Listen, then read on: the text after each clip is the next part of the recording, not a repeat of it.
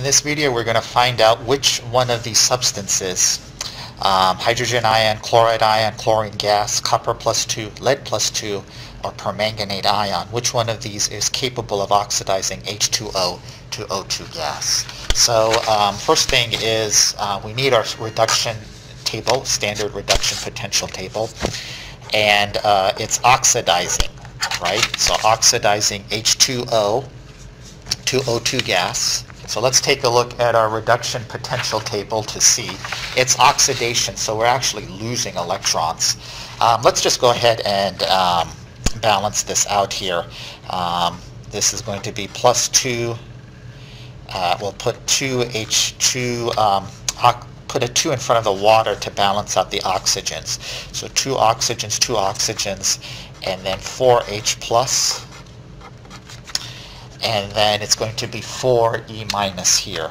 Okay. So this is the actual oxidation reaction that's occurring in acid. Okay, we can do it in base, but I'm going to do it in acid.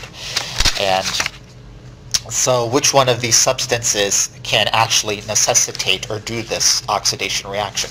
Well, obviously, if this is going to be an oxidation, then these have to be reductions, right? So H plus has to be reduced, Cl minus has to be reduced, so on and so forth. So the way you solve this problem is by actually going to the standard reduction potential table. So obviously have a copy of this available. I went ahead and highlighted the corresponding reaction here. Now notice this is reduction because all of these are reduction half reactions. So we really have to flip this if we want the oxidation version.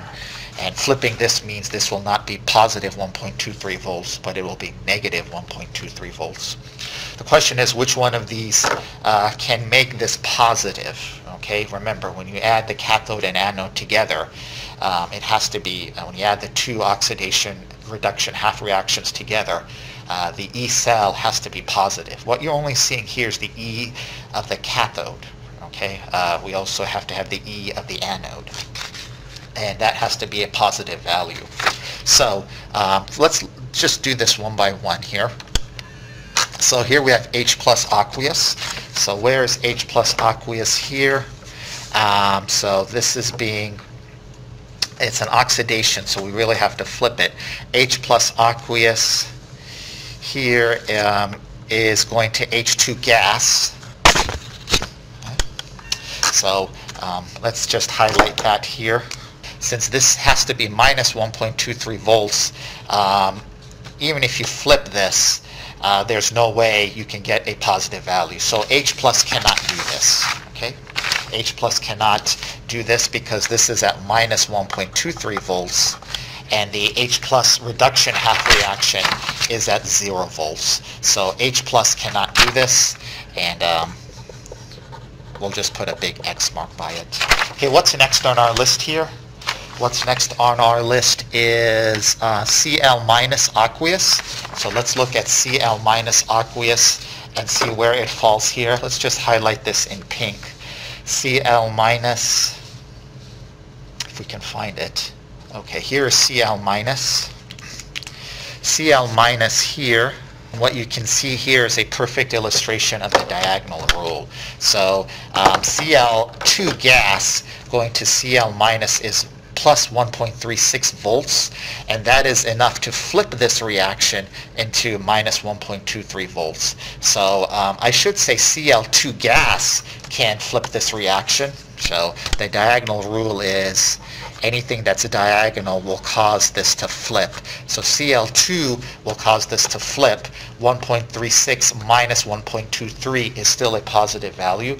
So Cl2 gas will actually cause this to oxidize. In turn, Cl2 gas will get reduced. Now Cl minus cannot do that. Cl2 gas can. So for Cl minus aqueous, we're going to put an X here, but for the next one on our list, which is Cl2 gas, that's a resounding yes. Okay, Cl2 gas can do it. So let's put a check mark by Cl2 gas once again.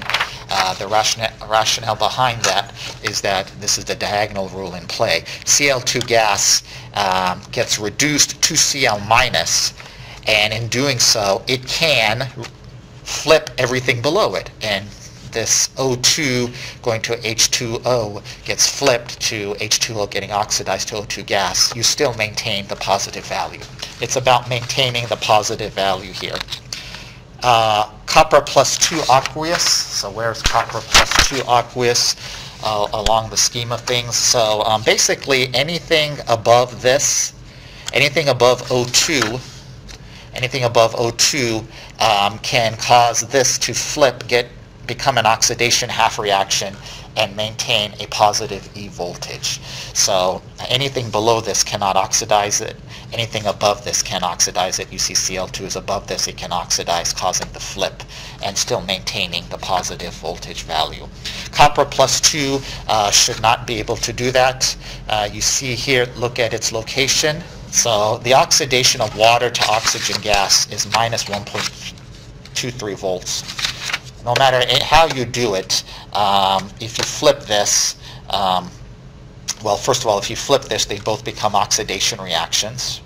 If you maintain this as a reduction reaction, that's only positive 0.34 volts, minus 1.23 volts, positive 0.34 volts is still minus, so Cu plus 2 cannot do this. Okay, let's look at lead plus 2. Okay, where's lead plus 2 in our table here? Okay, lead plus 2 is right here, and no. Okay, lead plus 2 cannot oxidize or flip this reaction. So for water to get oxidized and lose 4 electrons to become oxygen gas, that's minus 1.23 volts, and the minus 0.13 volts reduction is not enough to maintain this to be a positive value. So Pb plus 2 is a big no in water. And then finally MnO4 minus. MnO4 minus, this is the permanganate ion. And let's look where that is on our table here. And yes, okay, so look at the orange. We want to flip it. We flip it to get this reaction, the oxidation version. And MnO4 in acid, yes. Okay, again, the diagonal rule. MnO4 at positive 1.51 volts can cause water to get oxidized, flipping this half reaction, making it minus 1.23 volts, plus 1.51 volts, minus 1.23 volts is still positive.